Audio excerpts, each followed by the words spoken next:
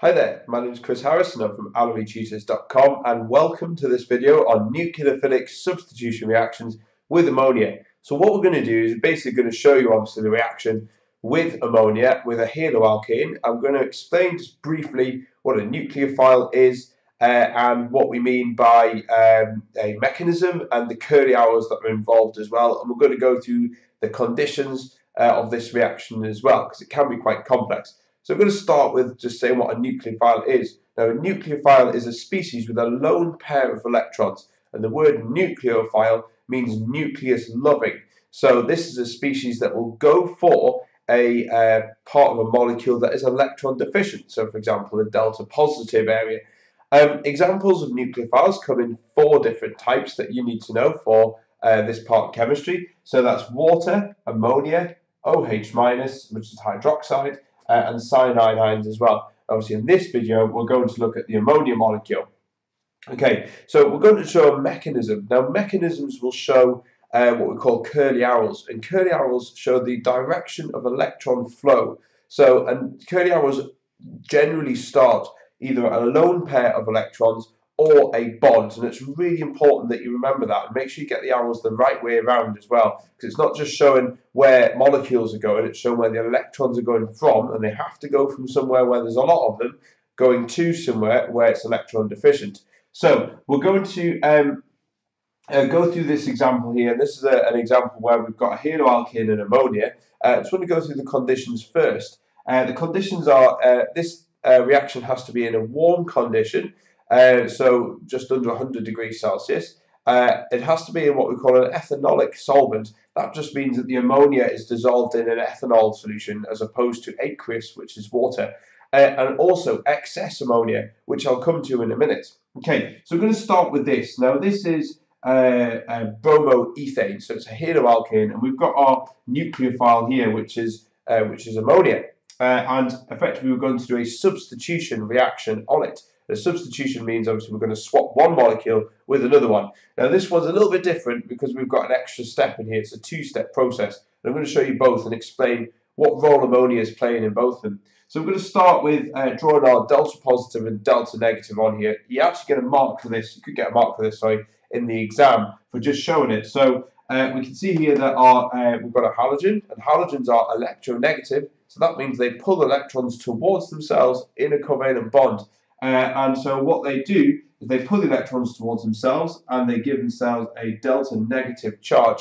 Obviously, the electrons are being pulled away from the carbon, so the carbon's going to have a delta positive charge. So it is really useful to show that. It just shows clarity, and it shows that you know what you're doing if you put them in there, even if you don't get a mark in the exam. Okay, so we're going to show the curly arrow. We're going to see how this ammonia interacts. So we're going to do this in red. Important to show our lone pair on our nitrogen, and it's just sitting on the top there, and the curly arrow goes from the lone pair of electrons, because this is where the electrons are, and it's going to go to an area of electron deficiency, which is the carbon. That's what a nucleophile is. So we're going to draw our arrow going to the carbon. You have to be really specific. Make sure you're drawing it from the lone pair going directly to the carbon. You can't put it anywhere else. It's got to go to the carbon. Now, because this is effectively trying to bond with the carbon, carbon's already got 4 bonds already, and that's all it can have, with it being in group 4. The ammonia is trying to bond to it as well, and that's 5 bonds. So that's far too many. So what has to happen is a bond has to be broken to make way for the ammonia. The bond that's broken is the carbon-halogen bond. So electrons will go from this bond to the bromine, like that. And this is the reason why is because this bond, the electrons in this bond need to leave the carbon, and all the electrons are going onto the bromine, and we call this heterolytic fission. So this is breaking a bond, but both the electrons are going to the bromine. So we call that a heterolytic fission. Okay, so we're going to draw intermediate and see what we've got. So I'll just draw an arrow going down. So we have a hydrogen, we have a carbon, hydrogen, hydrogen, carbon, hydrogen, hydrogen. And then on the end here, we have the whole NH3 molecule that's bonded onto it. Now, this is going to pose a problem because actually we've got a nitrogen here, and the nitrogen will have a positive charge because the nitrogen can only really bond 3 times. That's all it can do. But now it's been bonded 4 times, its electrons have been spread over, well, too many of its electrons have been taken away from the nitrogen, so it's left with a positive charge. Now, this is very unstable, and we're going to work out, see what happens after that as well. We do also form a Br-, which I'll put over here. Okay, right. Now, obviously, we can't just leave this, and this is the first step, is the ammonia is acting as a nucleophile in the first step. So this is step 1. But it's step 2, which I'm going to use this molecule to start off step 2. We need another ammonia molecule, and this time it's going to act as a base. So we don't just need one, we need 2. So we're going to draw another ammonia molecule in here, which is NH3. And this time it's going to act as a base. Now, Bronsted-Lowry bases, as you may or may not know, bases are proton acceptors. So an acid is a proton donor and a base is a proton acceptor. So this is no longer going to go for an electron deficient area because it's acting as a base.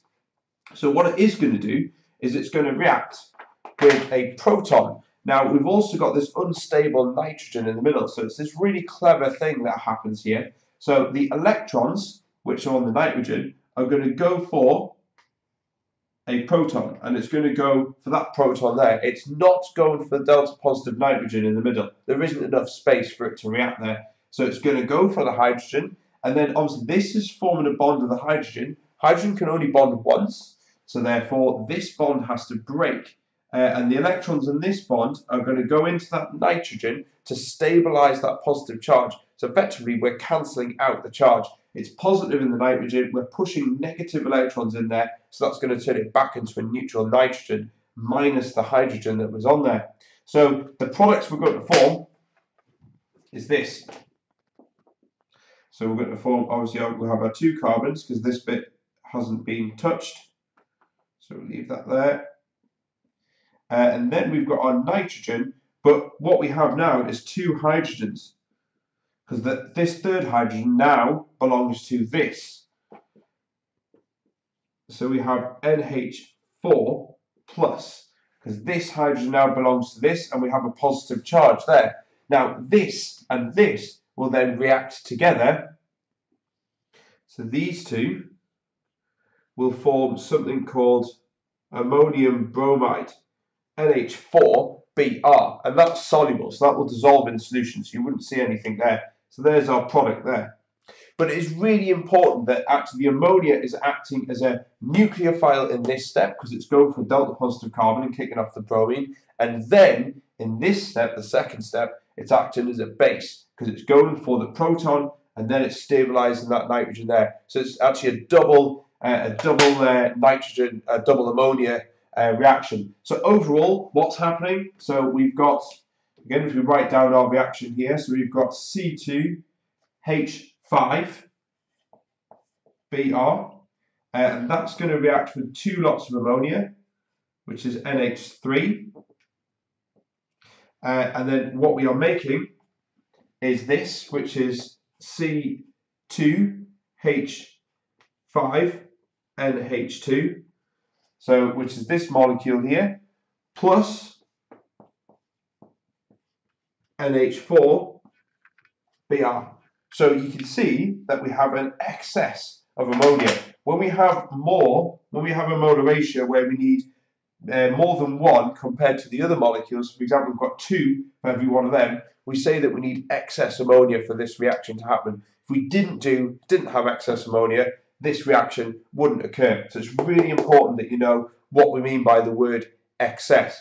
This reaction is quite complex. There's a lot of steps. You've got to make sure you've got everything right. Make sure the arrows are pointing to the right direction, they're going to the right place, and make sure, especially with the ammonia one, that you're showing the 2 steps clearly and you know that 1 is a nucleophile and then the ammonia acts as a base in the second step. That's it. Hope it helps. Bye.